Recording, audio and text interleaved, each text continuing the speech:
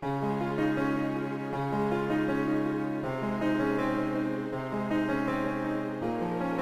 the heart of true biblical missions is the willingness to die to the cravings exploited by prosperity preachers. Hear that?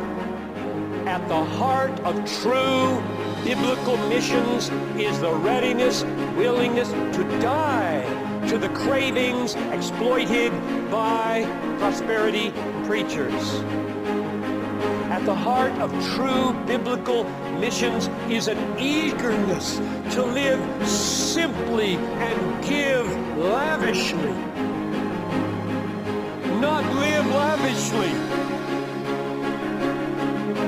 Do you share that, senders? Or have you been caught up? More and more and more stuff. The more you make, the more you buy, right? Wrong. The more you make, the more you give.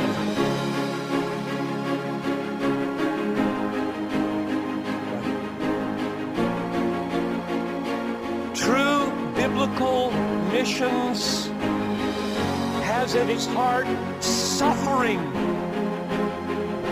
Not simply as a result of faithful proclamation, but a means to faithful proclamation. God has ordained, according to Colossians 1:24, that the suffering of his emissaries will be his sufferings for others to see and know how much they're loved. There's no option. We suffer or we're not faithful.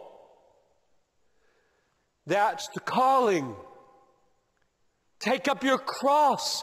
Follow me. It's a Calvary road. Through many afflictions, we must enter the kingdom. If you live a godly life in Christ Jesus, you will be persecuted. If they call the master of the house Beelzebul, what will they call his servants? There is no option. We don't preach comfort. We preach not prosperity.